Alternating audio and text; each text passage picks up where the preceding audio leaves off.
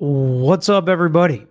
Welcome in to another video here today, and we're going to be breaking down the dash cam video inside the cruiser at Chad Daybell's house during the search that I had never seen before. We did not see it in Lori's trial, and some very interesting admissions and comments and things you can learn and infer from the timing and way that Chad Daybell spoke to his daughter that we're going to break down today and answer questions on. And then we're also going to go through some cross-examination for John Pryor when discussing Tammy Daybell and her demise and the testing that they did and what they did afterwards to try and prove Chad Daybell had something to do with it. And I think he makes some really good points, even if you don't like his style, even if you don't like his demeanor. I think he's, at least during some of the witnesses, making some decent points for the defense, a whole lot better than anything Lori Vallow's lawyers did during her trial. So all that and more on today's video during the lunch break of the Chad Daybell trial. Thank you guys for joining me, and let's jump into the video.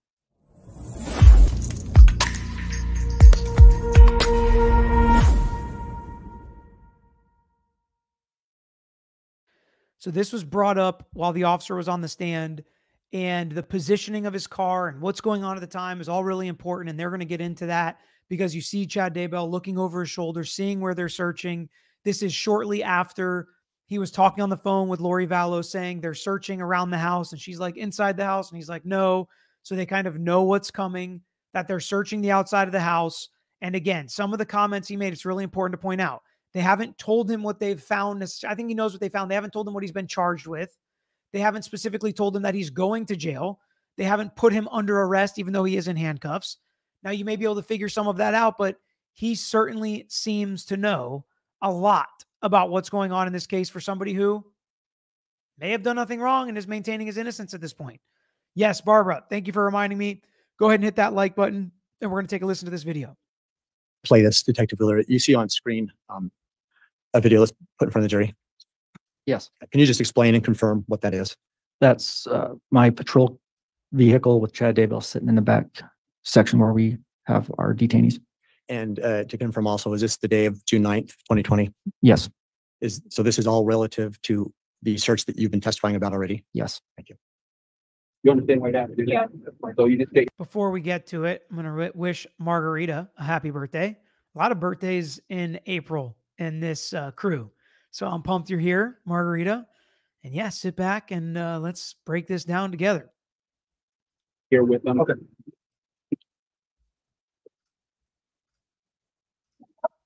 Hi. They said I could talk with you and I didn't want you to be alone. Judge, I'm going to stop at 1 minute, 1 hour, 3 minutes, and 17 seconds. Ask a question. Detective Wheeler, are you aware of who is the person that has just approached Mr. Daybell in the vehicle? His daughter, Emma. And as you can obviously hear, the audio is not the best. It's from the inside of a police car. There's a lot of tears going on. And so we're going to do our best to make out everything they're saying. Glad you came over. I thought they had taken you downtown already. I got about to the Fremont County line. I saw it as soon as you left. Again, stopping at 1 hour, 3 minutes, and 38 seconds.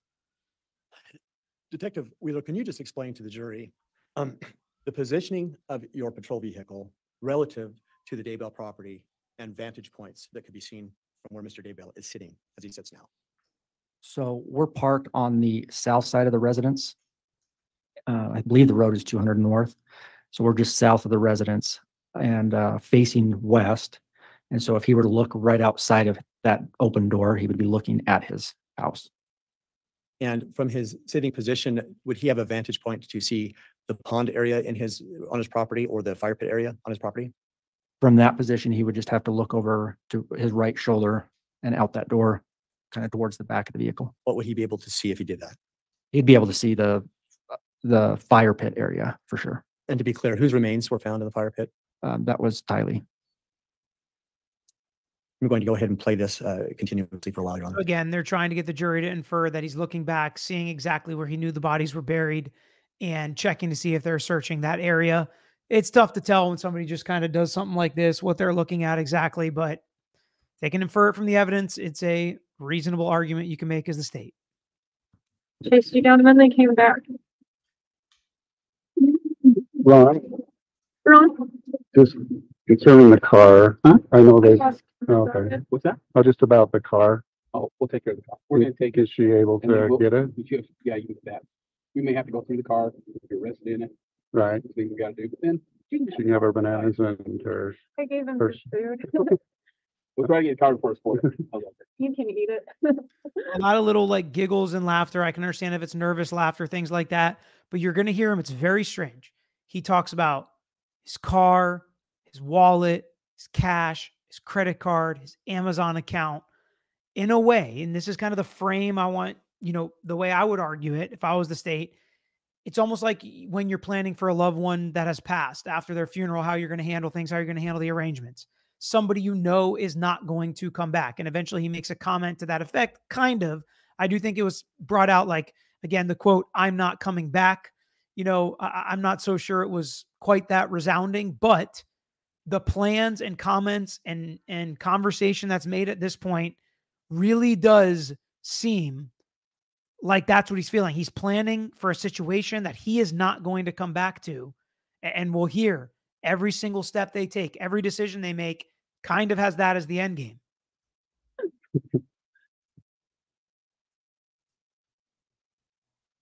so Eric, or Ron, so like my wallet, will that be able for her to pick up, or could I turn that- that over to her right now? Is that in the car, is that here? It's right here. That's it's up to you. I don't see, can I look through it? Just make Sure.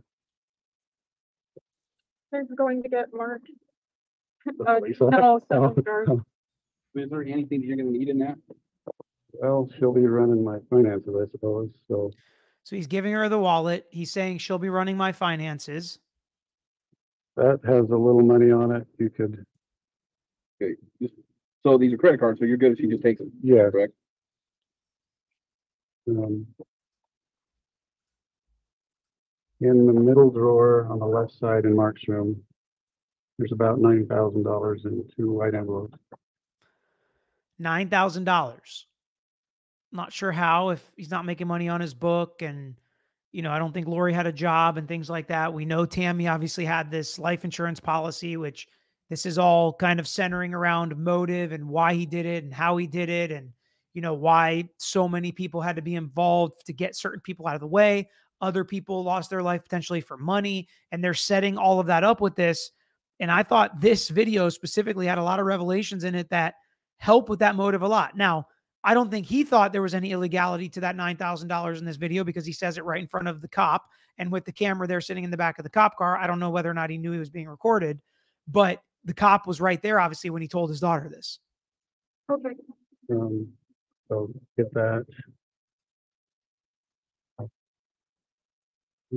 Yeah, so Yes, Jacqueline. This is as they're actually searching his house right now. They're continuing to search the property right now. They have already found the body, which is why he is in handcuffs in the back of the car, but they haven't told him what he's charged with or finished their search yet. we'll talk more about the car payments and stuff, but you have that password. I do. I believe the That's this one. First Hawaiian Bank, if you use that same password for this account, it's Chad Daybell. He also talks about a bank account he has at First Hawaiian Bank. Again, they moved quickly after Tammy's death. All this stuff starts happening, which is, I think the state's timeline is very firm and makes a lot of sense. And I think that's, one of their best arguments. Lane says, I found the lieutenant yesterday seemed like a bad witness.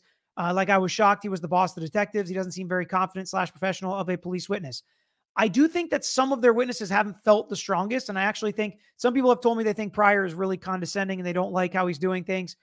It's not the perfect style, but I do think he's making some points. And I listened to a lot of the Lori Vallow trial, not the whole thing because we couldn't watch it. So there were some parts that I missed, but it seemed like a line him up, knock him down, home run, easy win for the state. Not to say the state's not going to win this case, but it absolutely thus far seems more difficult. I know it's not the same exact prosecution team as well. And the prosecutor I think I really liked in Lori Vallow's case is no longer with the office, but it definitely seems like a harder battle than Lori Vallow's trial. What else you thinking?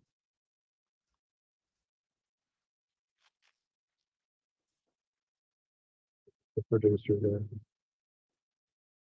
This has nothing on it. It's like $6. That has to go away. So this, okay, in that same drawer, you can grab it. is a piece of this that would fit in here, and it's got a company business card. And so just make sure you get that. And this is all in Mark's room.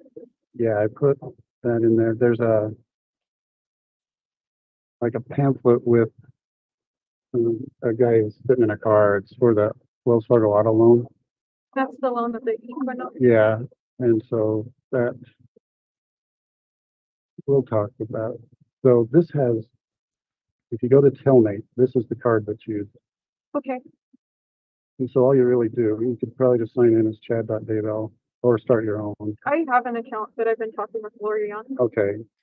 So then they're talking about basically putting money on Lori's commissary and use this card to do it. And here's his login. And his daughter's like, oh, I've got one of those. I talked to Lori on it.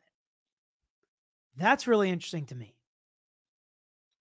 Especially because in Pryor's opening statement, and if you look at the defense witness list, multiple children of Chad Daybell seem to be testifying in his defense. And I believe Emma is one of them who's talking to him here. And she's also been talking to Lori Vallow.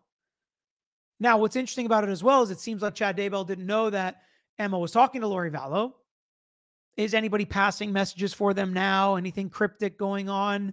I don't know, but this definitely adds some side eye to the situation. But you could use this To card, add money. yeah, and to her if needed. Okay. So yeah, she'll need to still have commissary money. Usually puts 30 a week in there. And So he's saying, make sure she has commissary money, take care of Lori. He's really focused on Lori. And I agree, Stacy. That is wild to think if he knows, right? If he knows what the cops are uncovering right now, and this is how he's acting, feels cold-blooded to me if I'm on the jury. Now, the other argument would be like, he's acting so nonchalant because he has no clue what they're finding. He thinks it's just animal bones back there. And if there was no other context, then maybe that'd be a good argument, but I think it's going to be tough. you can probably talk to her too. Okay. Mhm. I'm trying to- I love you so much. It is really sad, like really sad. If you're sitting there thinking and you're the daughter and you don't think your dad did anything, it's brutally sad. It's more sad for the children that he allegedly hurt. But Francis, do you think the defense is just trying to keep Chad Daybell off death row? I think it's possible. I think you first try to win, and then once you lose, you try to keep him off death row. But yeah, that could be in the back of his head. Bendy Fetty, is this going to be a long trial? I can't remember how long Lori's went for. Trial was hard to follow, not being able to see. This is a death penalty case. Yeah. Yes, a death penalty case. I think they said 8 to 10 weeks. Cooperate with them as much as you feel. I mean, So he said, cooperate with them as much as you feel you can. So an interesting comment as well. If you know what's going on, if you don't know what's going on, sure, tell your daughter to cooperate. No harm, no foul. You've got nothing to hide. Why would he say it as like was that just like he was trying to mess with the cops? Like, yeah, cooperate with them. I don't really get how that shows, consciousness of guilt, but there's going to be some follow-up questions here that are going to try to make it sound worse. It's just, I didn't feel like that was that damning personally, just because he's told his daughter to cooperate with them. What did you want him to say? Don't cooperate with them. Don't speak to them. That would have been, looking worse for Chad Daybell. I'm stopping at 107:58, Your Honor. Detective, based on your knowledge, at this point that day in the search, had law enforcement asked for any cooperation from Emma? I can't testify to that because I don't know the extent of that. Fair enough. Then narrowing it just to you, had you asked her to do anything or asked for any kind of cooperation from her? No. Thank you. They've been kind to us today. She said they've been kind to us today. Okay. I texted John Pryor, so he has my number. He said thank you. okay. So John Pryor is involved from day one, from the jump. I'm always interested. So tell me how you guys feel about this, because for me as a lawyer, it doesn't bother me at all. But as potential jurors in whatever jurisdiction you live in. And for these jurors that probably have not a lot of experience with the legal process and legal situation and legalities, what do you think when you hear a guy's name that you know, that you've been watching in trial, that you realize represents Chad Daybell as his criminal defense attorney, and you hear that he was texting him and his daughter was texting him immediately, even before the search potentially? What do you guys think about that? Is that a good thing, a bad thing? I'm really interested to hear your responses on that, number one. Number two, people are asking, he wasn't read Miranda. How can they use all this? Well, in case we haven't noticed yet, there's no cop sitting there asking questions. He's just talking. And maybe they're letting him talk to his daughter as a strategic move to see what he says, see what else they can find out about him. They recorded his phone call when he was talking to Lori because it's a jail call. Very interesting to me. Ash, you don't have to keep sending your super chats. I was going to wait till the end to hit that question. So I will answer you at the end. I just don't want to throw a little wrench in here in the middle of the video, but I will answer you at the end. And a lot of the company stuff that pays for the house should just auto pay still out of that company account. I left 5,000 in there. Okay, If you need some, come find me. okay, thank you. Nirvana said, repeat the question. My question was, do you look at it negatively that he was already, and his daughter was already reaching out to John Pryor, same name, same lawyer he has representing him right now at this moment? No charges, hasn't been formally arrested. They're just searching his house. Now, he's in handcuffs in the back of a cop car. So in my opinion, it's normal to contact a lawyer, but I want to know what you guys think.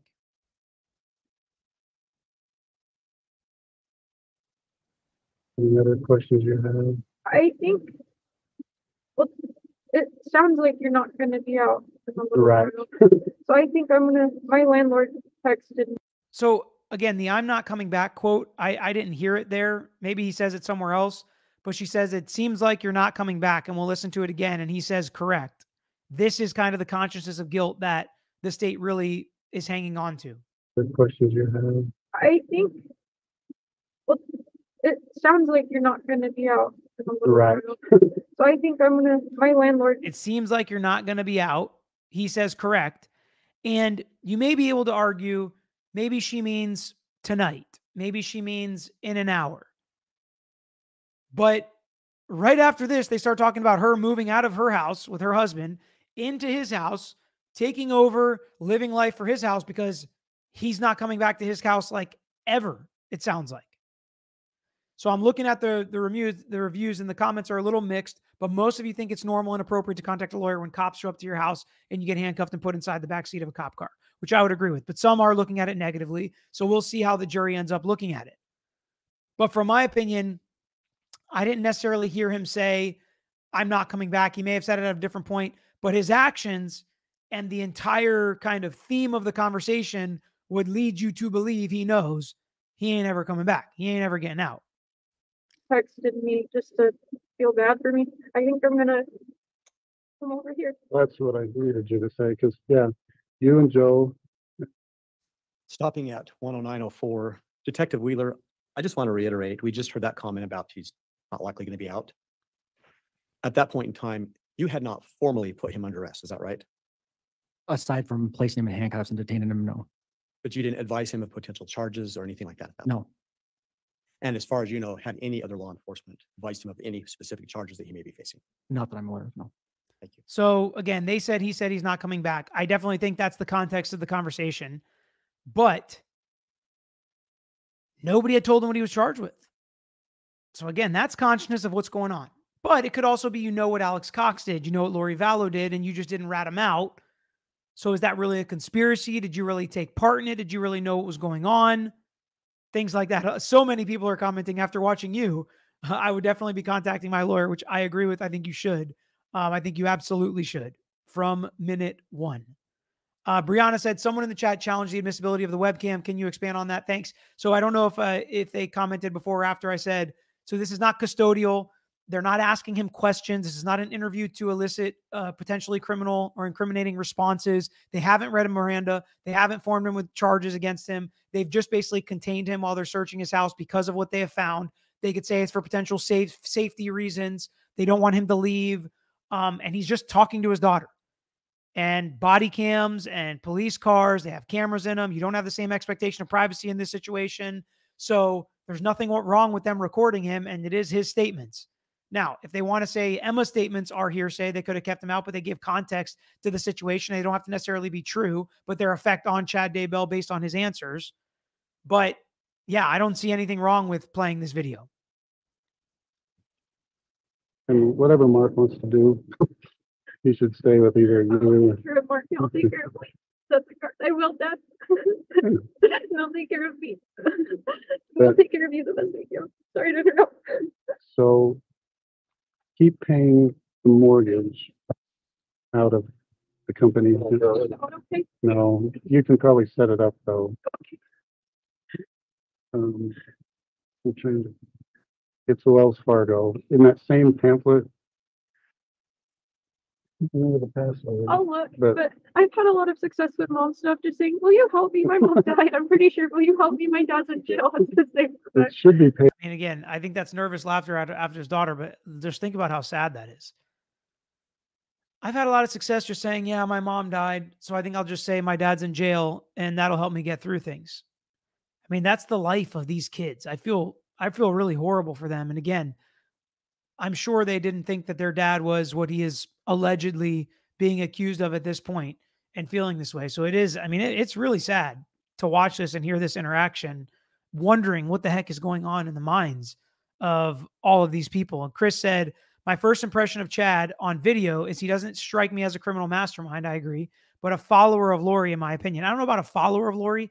I definitely think his position of author speaker, she was drawn to, but I mean, I can see, and I heard some pushback. It's like, of course, everybody wants to blame the pretty blonde lady for being manipulative. It's like the way their trials are going, the fact that John Pryor and Chad Daybell are pointing the finger at Lori Vallow and Lori Vallow refused to me, even more so says he felt like he was potentially manipulated by her. I mean, I don't know. I don't know what happened, but I do agree that he does not strike you as some kind of, puppeteer moving everything around on a chessboard to make sure it all works exactly according to his plan. Paid through July 1st. Okay. And I think the car is paid through July 15th. Yes, I do know that she's an adult. It's still sad to me. So you shouldn't have any bills to worry about. Yeah, I'm not coming back. So all that stuff There that's it in the baby room. There it is. There it is. Yeah, I'm not coming back. So he just flat out says it. Yeah, I'm not coming back. So here's how much the car is paid up for. All the stuff that's in the baby room, that's me and Lori's, you can get rid of it. She's not coming back either. He doesn't say that, but you can infer based on what he says to do with her stuff. They're not coming back. Honestly, above just about anything else, that to me shows consciousness of guilt. It would be so hard with all the evidence they have, everything they're going to present. I'm keeping an open mind. We're not convicting him. He's presumed innocent, but that is to me the biggest revelation of the entire trial. His own words, unsolicited, uncoerced, unforced by law enforcement, speaking to his daughter before he knows what he's charged with, while the search is ongoing at his house. Literally minute one to his criminal prosecution, and he knows, I'm not coming back. And he proves he believes it, and it wasn't just some psychotic event, by all of the instructions and actions and words he's telling his daughter in this conversation. This is literally gold. This is almost as good as a smoking gun for the prosecution in this case. That's why I thought it was as important enough to focus basically an entire video around it. These comments mixed with the context. Is Lori's and mine. The suitcases you'll see in the box. Just put it in the garage, I guess, after. Store it. See what happens. You guys can, yeah, take that mattress from upstairs, I guess, do what you want, put the books back on the shelf. We're gonna make it through. I'm glad we could. He's like, you do whatever you want with those books and like that mattress and stuff, because, I guess it doesn't matter anymore. It's like, what? It literally is like, my mind just goes to all these like analogies, but it's like you're preparing for the playoffs and you have all the playbooks out and it's like, oh, well, we lost our last game. So I guess we can throw those playbooks away because we don't need them now. It's like very strange reaction, knowing what happened. It wasn't just you missed the playoffs and there's going to be next year. The two lives, multiple lives, but the two kids that they're finding right in these moments. And this is the demeanor and the conversation is eerie. Talk, I'm glad they let you come over. I started crying and Lieutenant Ball went, do you want to talk to him? And like, Hannah, he said, he's just over there. It's like, oh, that changes things. You probably saw us out there. Yeah, I was watching. So, hopefully things will slow down for you guys and get left alone. And, but yeah, they'll let you move out of there. You just get over here. You know, get guys. Well, I Stuff will better. could be moving too. That's what the spirit was telling me, but I didn't know how it. I felt like I needed to learn more, Hmm. and now I get it. So yeah, this is essentially your house, and we'll talk to John Pryor about the financial arrangement, but you should be fine for a while. I think long enough to get And we know everybody's talked about the money and dealing with John Pryor, so we need to rehash that now. on our feet. I have a lot in that account with the other attorney, so that will take care of me for a while. And maybe we just do a refinance on the house or a home equity loan. Does it? I don't think it's gonna break us. I think that might be an option there. I might need to authorize putting you on the On mortgage. the account with you? And just probably leave Joe off it. Yeah. Yeah, keep me on it with you. And Do you have accounts like that when you're in jail? I don't know. I guess this is the part you get to that there's someone else's accounts. Really. Well, technically Spring Creek Book Company's office, so you can, we'll manage it that way and find a way.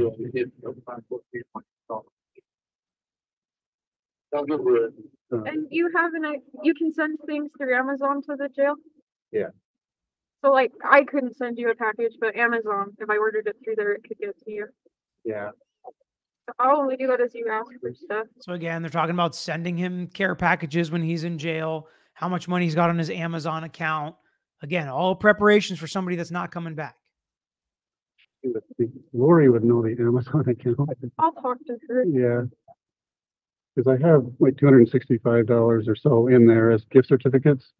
So don't pay. Yeah, I won't. We'll get it figured out. It's like Cholo 1105. James at Loves Elena at iCloud.com, I believe is the that's where I don't know what they're gonna do with the computers. You could probably, it wasn't part of the search warrant. Are they, do you know, are they leaving the computers? Well, they were in my bag. They were in the car. With him? We'll probably hold on to those and try to get it out. Okay, but things that are currently in the house will likely be left. I don't know what they're gonna take out. Okay.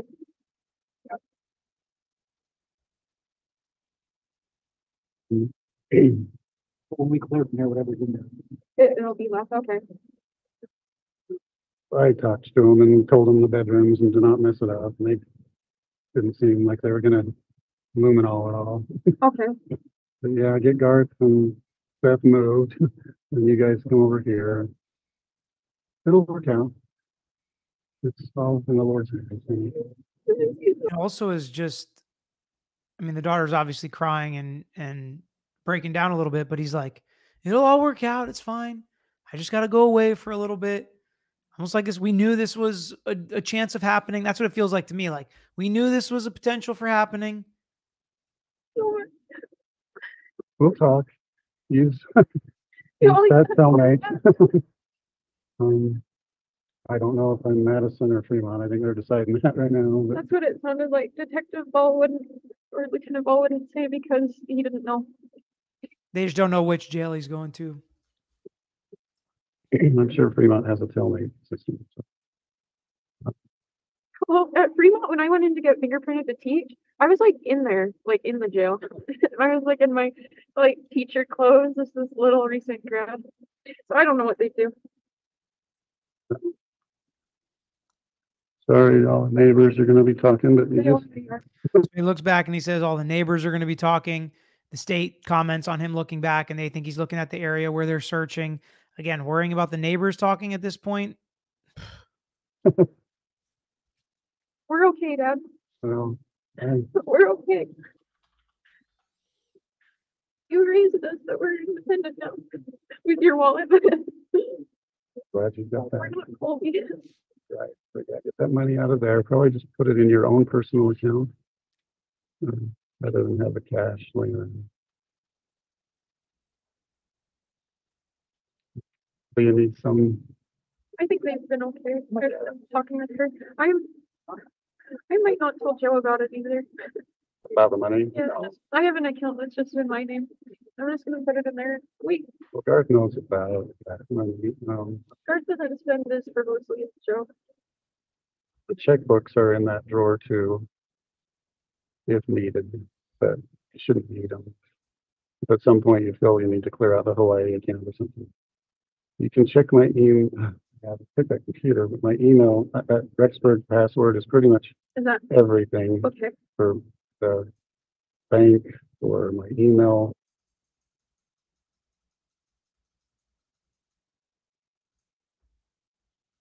Cholo 1105, but I think I switched to all of those. Yeah, I talked to Lori just for like 2 minutes. So she's aware they were searching. Was she surprised? So now he starts to talk about where they're searching. And he talked to Lori, which we're going to get into. Lucia, this was my first thought too. If this really happened here, I'll pass on the free house. Krista, to me, calling a lawyer right away isn't a good or bad thing, but would raise some questions. Why do you have a relationship with a criminal defense attorney? Prior need for one, or anticipating the need, or not, and you just know he's a good one. Right. Could be a lot of things. Now, I don't know if they'll get to explain this, but obviously Lori is already in jail. She has already been arrested and Chad has been implicated. So I don't think it's crazy, obviously, if you know those those context issues or context clues, that's why he could have a criminal defense attorney, but the jury likely doesn't know that. So that's kind of why I wanted your guys' immediate reaction to what you thought, knowing that he already had the number of a criminal defense attorney and was ready to use it. Cholo 1105, but I think I switched to all of those. Yeah, I talked to Lori just for like 2 minutes. So she's aware they were searching. Was she surprised? She seemed bothered or disturbed. I mean, so I told Lori they were searching. She seemed bothered or disturbed. Again, these are things, and we're still trying to look up little snippets that the defense could argue. So they could argue Lori knew exactly where the kids were and what was going on, why she was disturbed. Chad didn't. Yeah, but so yeah, I'll be fine. I don't know what they told you because I asked Lieutenant Ball, where did you find the human remains? That's what they told me, is that they found human remains. And I said, well, there's several dogs that have been buried there. And he said, respectfully, I can tell the difference of human remains. And he says he finds human remains. The daughter's like, well, several dogs have been buried back there. He's like, respectfully, I know the difference between human remains and dogs. I don't know that the daughter was arguing with what he was finding or what he was saying, but that's interesting. asked, where was it? And he said, over by the pond under that tree, that it was in the ground and had boards over it. Okay. But that didn't, Jason and I have walked all over there. Yeah. And I can see in your face that surprised you, because they asked, do you want to know what he's charged for? And then they went, well, actually, we don't have it. So she says audibly that I could tell that surprised you when Chad found out about it. And then they asked her, do you want to know what he was been charged with? She said yes. And then they didn't end up telling her. Patty said, for me, this is so strange. The conversation is happening when they're finding 2 children's bodies in the yard. Do his adult kids not get it? I mean, you have to believe they don't get it at this point. I don't know though. I mean, I don't, there's a lot of things I can explain, a lot of things I can break down and dig into, but what's going on inside people's heads is a tough one. It's a tough one. So we don't want to tell you something wrong. I don't know if they're going to charge you for that. No, they're going to. And so he told me that what they're looking at is that they found one body with the probable cause. There's likely 2. So I asked, are you going to search the property forever until it's found? And he said, well, no, but we're going to look. And he said, because I said, what about, this is the home for my siblings and there's a baby. And he said, if you're not able to get back in tonight, we'll hook them up with a hotel. I said, you're not in trouble. I think they'll let them back. I, There's nothing in the house. Then Stopping at I think they'll let you back because there's nothing in the house. Nothing in the house. Means he knows there's something outside the house and he knows they've already found part of it and that they're close to finding the rest. I think there's easy dot connecting and arguments that the state can make and closing arguments with those points. He knew he was planning that he wasn't going to come back. Daughter was going to come in the house. He knew they were going to let her come in the house and not bother her because he knew there was nothing in the house. They weren't going to find anything in the house. That's why he and Lori were disturbed that they were searching outside the house and why he kept looking over his shoulder to see where they were searching. It all tracks. at 1 hour, 19 minutes and 17 seconds. Detective Wheeler, at that point, to the best that you can recall, was any of the search focused inside of the house? Not that I can recall. So the focus, as based on your memory, was all outside of the house. Correct. focused on that. The focus, was any of the search focused inside of the house? Not that I can recall. So the focus, as based on your memory, was all outside of the house. Correct. So the focus of the search was all outside of the house. Max Banks said, why are they allowing this conversation? If you mean law enforcement, if a criminal defendant's just going to talk, and you got him on camera perfectly, you know where your cameras are positioned, and he just wants to talk, they let him have it. And again, he sees his daughter there. Maybe he feels bad for the daughter. They're trying to figure out the finances and what's going to happen and how they're going to, I mean, not all cops are jerks. They don't have to allow this conversation. Absolutely not. They don't have to. They can. He's cuffed in the back of a cop car. Where's he going to go? So I don't know if it was strategic or if it was just by happenstance or maybe predetermined or ordained that this conversation was going to come out in court one day and his own words immediately when this was happening were going to come back to haunt him. Focused on the house at all. we've kind of been looking in it in the yard. Yeah, I mean, Mark gets back, I wouldn't mind. Yeah, I think we're okay coming over. We just have to have law enforcement escort us onto the scene and Mhm. We'll make it through. Mark deals with trauma weird that he just acts vaguely unimpressed. So I called him and said, Dad got arrested, and he said, well, I guess I should come home. Yeah, Mark, you should. I mean, could you imagine reacting that way when somebody tells you your dad got arrested? It's just strange. It's just strange. I don't know what it means, but it's strange. Yeah, you don't need to go. Yeah, I don't want to. Joe is home. He's home and he has Chase. Garth and Seth went in Garth's car to pick up Mark. so if you can get Another that. couple seconds. Okay, okay. Yeah, just let Mark use the Equinox or however you rearrange the cars. But yeah, it's all a matter of timing. It seemed to come together. But I love you. Thank you very much. Thank you for letting me speak with him. And again, she says to the cops, thanks for letting me speak with him. You want to talk to your dad? You want to do this stuff? You want to have the cops be nice? Be nice and respectful to them. Right. And she was like, thank you so much for letting me talk to my dad. Maybe that's why they let the conversation go. Maybe it wasn't strategic at all. Maybe they were being polite throughout the entire search and they knew they had him. So let him talk to his daughter. I don't know. There's nothing wrong with this, but they also don't have to allow it. Yes, just want to tell me once I'm available to talk, we can talk. So, thank you. Love you. Now, stopping at 121:16, for the record, I'm going to advance to 121:39.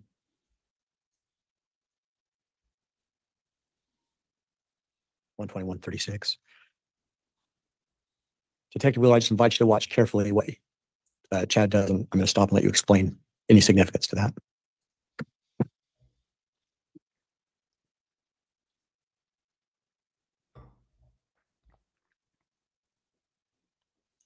Stopping at 121:47. Detective, what direction is Mr. Daybell looking when he just turned his head and looked back? It appears to me he's looking over to the fire pit area. And that is in fact, I mean, that's kind of like makes me eye roll a little bit.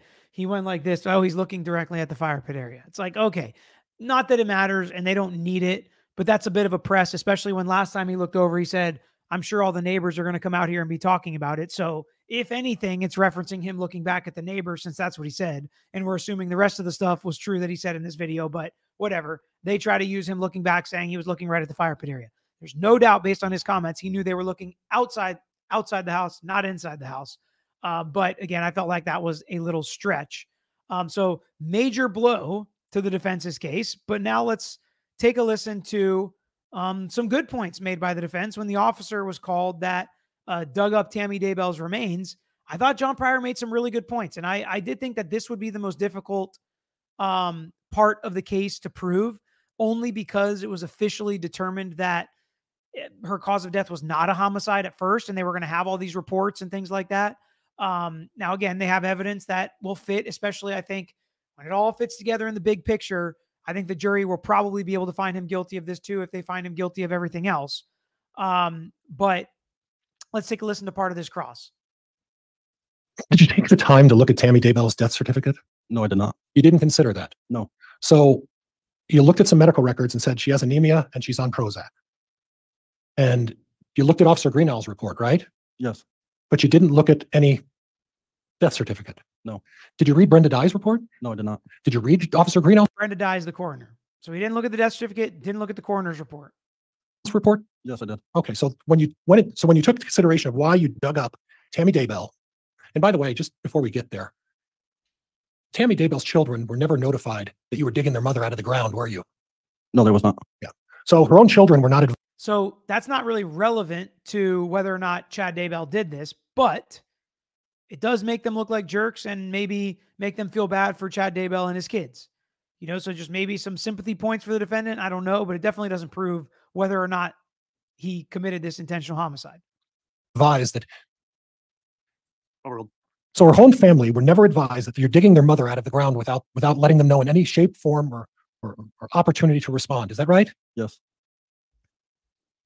I'd like you to look at the certificate of death, and I'm going to point down to where it says the cause of death. You see my arrow down there? Yes. Okay. And the cause of death, they list Putting Cheryl's comment up here because a lot of people sending me messages just like this. two things on the cause of death for Tammy Daybell's death. And would you read those out loud, what those two are? Cardiac event and pulmonary edema. Okay. Heart issues, right? Yes. And you saw that in the medical history of Tammy Daybell, her father had a history of heart disease, right? Yes. So you didn't take that into consideration when you decided to dig Tammy up out of the ground, right? No, I've never seen this before. You never looked at it? No. You never talked to anybody about what the death certificate said before you decided to have her dug up, right? Correct. And you went. That's wild to me. They didn't even look at it's like they didn't even care what it said. They didn't even care if it was plausible, if it was true. They were like, you know what? Forget it. We've got enough context to exhume her body. And Pryor kept saying things like dig it up. And again, it was making it kind of like crass and cringy, but I think he's trying to make the point here with that. In front of a judge and you put on testimony, like it said, before you decided to have her dug up, right? Correct. And you went in front of a judge and you put on testimony to justify digging her up out of the ground. And you didn't even once look at the certificate of death, did you? No. Okay.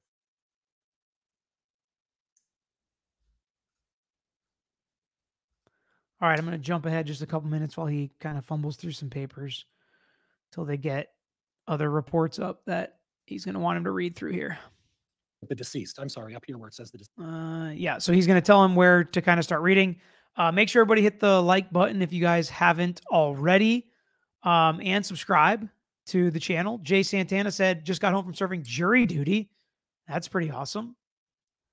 Welcome, Emily, and a lot of the new members that joined today. It's always awesome to see the new members coming in. A fun members only live coming this month. Deceased. That's where I'd like you to start. You want me to read the whole paragraph? The whole paragraph, if you would, please. Okay. This deceased, Tamara M. Daybell, was found by her husband, Chad G. Daybell. Chad told me Tamara had been sick and had a severe coughing fit at approximately. So this sounds really good. I think this is from the coroner's report. But if you break some of it down, a lot of it is just Chad Daybell saying what happened, which at the time they had no reason to believe it wasn't true. Now, maybe not so much. But still, it's pretty good piece of evidence for criminal defendants because we've watched, and again, probably better than anything that was argued in Lori Vallow's case. 0 hours. During this fit, she vomited, then she returned to bed and she said she was fine. At approximately 5:40 hours, Chad felt the blanket slide off the bed and woke up to see Tamara had partially fallen off the bed. Chad told her to get up, and when she didn't answer, he turned on the lights and found that she was deceased. She had partially fallen off the bed, her head was touching the floor, and her feet were still on the bed. Chad said she was cold and stiff. He called for his son to come help put Tamara back onto the bed. Chad then called 911. Okay. So when you talk about a lack of medical conditions, did you read this report before you went to a judge and get an order digging Tamara Daybell up out of the ground? Yes. Okay. So did you happen to notify the judge that Tamara was having fits the night before, she was vomiting and was sick and was generally not doing well? Did you mention that to the judge? No. Okay. So he went and said some things to the judge that I think John Pryor's got a good argument that either weren't true or they didn't do enough of an investigation to look into. Was there actually certain things, or did Chad Daybell say things that they have reason to believe was not true? He just kind of didn't mention a lot of things or didn't know about a lot of things or didn't even look in some of the right places, like the coroner's report of the death certificate. All right. So we'll move on to the second paragraph now. And if you would read the second paragraph, starting with Chad said Tamara. Chad said Tamara didn't have any serious medical conditions. She was taking fluoxetine for depression, but did not have any other prescriptions.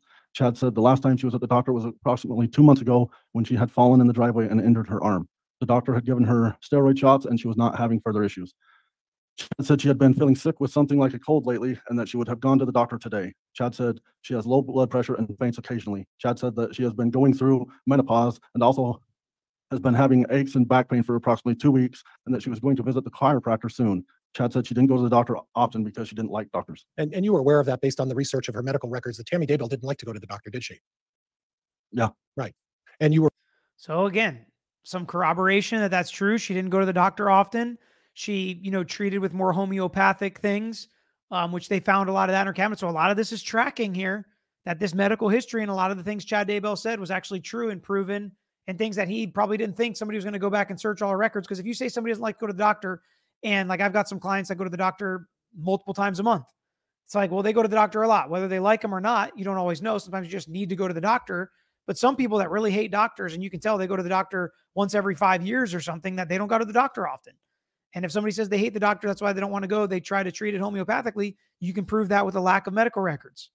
We're aware that Tammy Daybell would use herbal medicine and oils and other medications in lieu of going to the doctor to try to cure herself in other ways, untraditional ways, right? That's what the report said, yes. Right. So instead of going to the doctor for fainting spells and for these other things that were going on, she would take supplements and do things like that, right? Yes. Okay. And then I'll go back down. And the next one. So Lisa H., a lot of it is Chad said, but not all of it. And some of the Chad said is actually corroborated by some, third party that wouldn't know what was going on as far as the context of this case. Talks about Chad showing all of the over-the-counter medications she takes. He said she's taken approximately 10 bottles on the tablet every morning that she takes to help her. Okay? And then read the last line where it says most. In that paragraph I just read, where the last sentence says most of what was in the cupboard. Mr. Pryor, you turn that sideways so they can't. Sorry, that makes it tough, doesn't it? I was trying to pull one on you, apparently. Go ahead. Most of what was in the cupboard was essential oils and natural remedies and some pain medications. So again, it kind of lines up with what they found in the cupboard as well. Okay. So it looks like the list below talks about the Prozac, acetaminophen, ibuprofen, whatever vitality extracts are, but at the very bottom, it says supplement, right? Yes. And what is that supplement for? A supplement for bruising and sore muscles. So for treating bruising and sore muscles, did you have any history that Tammy Daybell had a history of easily bruising? I didn't see any, no. Did you see anything that suggested that Tammy Daybell had bruises on her body at the time she passed away? Yes, there was some. Yeah, and you're aware that So this to me, I think, is looking forward to show, the bruising wasn't with strangulation or at the time that they're going to say he committed the homicide, but instead she bruised easily and they were seen or thought to be old bruises. those bruises were old bruises, right? I don't recall. Okay. And if Brenda Dye put in her report that they were old bruises, you would have no reason to dispute that, right? Yeah, no reason. Okay. But Tammy Daybell clearly was taking medication for bruising, right? That's what the report said. That's what the report says, right?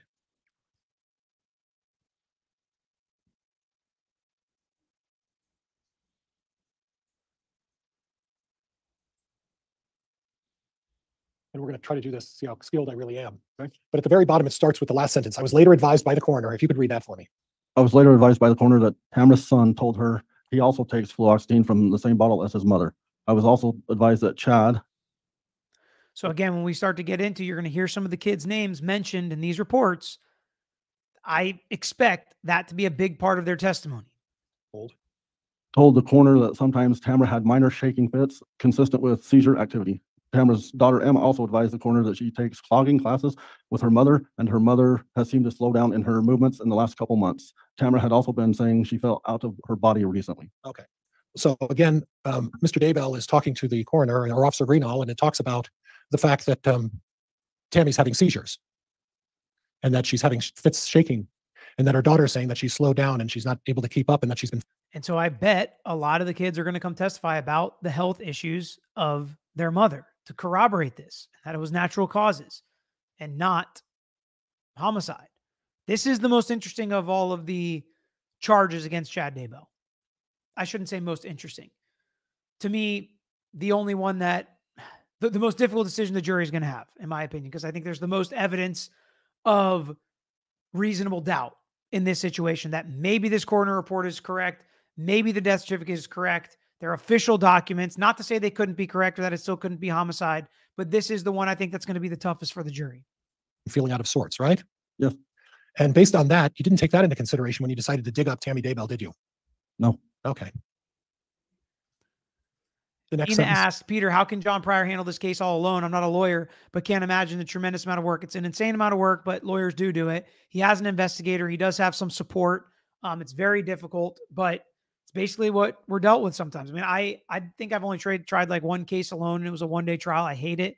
I always try a case with at least one other lawyer. In our firm, that's how we do the vast majority of our cases. I just think it's better. I think it's the best way to do it, but it's not. Can't do it in every situation. Morgan P. Does this matter since the judge let the autopsy in? This sounds like a pretrial motion to excuse the autopsy. No, I think it's just for the jury to consider what they believe and what they think is correct and why and how we got here, basically. Ava said, I know many don't like Pryor's style. I don't think he's cringeworthy. He's pulling out what little he has for his client, like most CD criminal defense attorneys do. Welcome to my world as an LPA. I advised. I advised the coroner of everything I had learned from my investigation, and she agreed that the death was a natural one. He's like, stop. I advised the coroner of everything I had learned from my investigation and agreed the death was a natural one. That's Officer Greenall, right? Yes. So according to Officer Greenall, in discussing this with the coroner and with all of this information, came to the conclusion that Tammy Daybell's death was a natural one, right? Yes. And you didn't report that to the judge when you decided, and it's not this judge. You didn't report that to the judge when you decided to get a warrant to dig Tammy Daybell up. You didn't mention that to the judge, did you? No. Okay.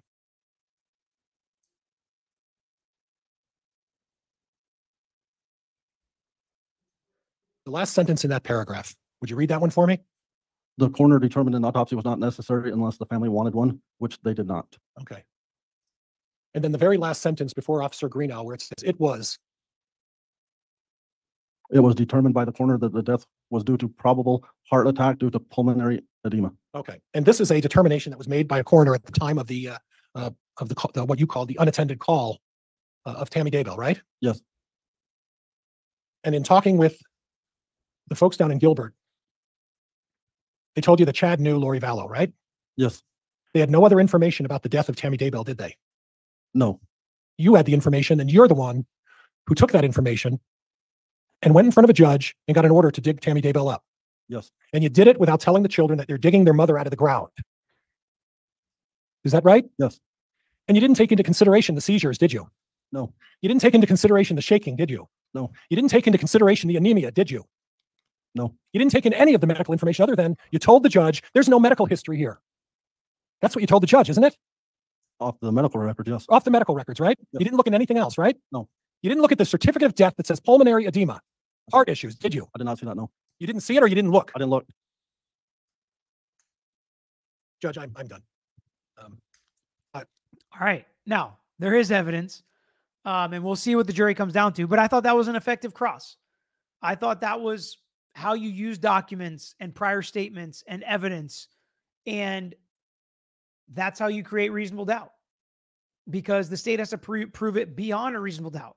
And they very well may do it. And they did present a lot of evidence. And again, I have an hour with you to break down some things. And especially we look at the legal stuff and some of the evidence, some of the lawyering, some of the judging and decisions made there.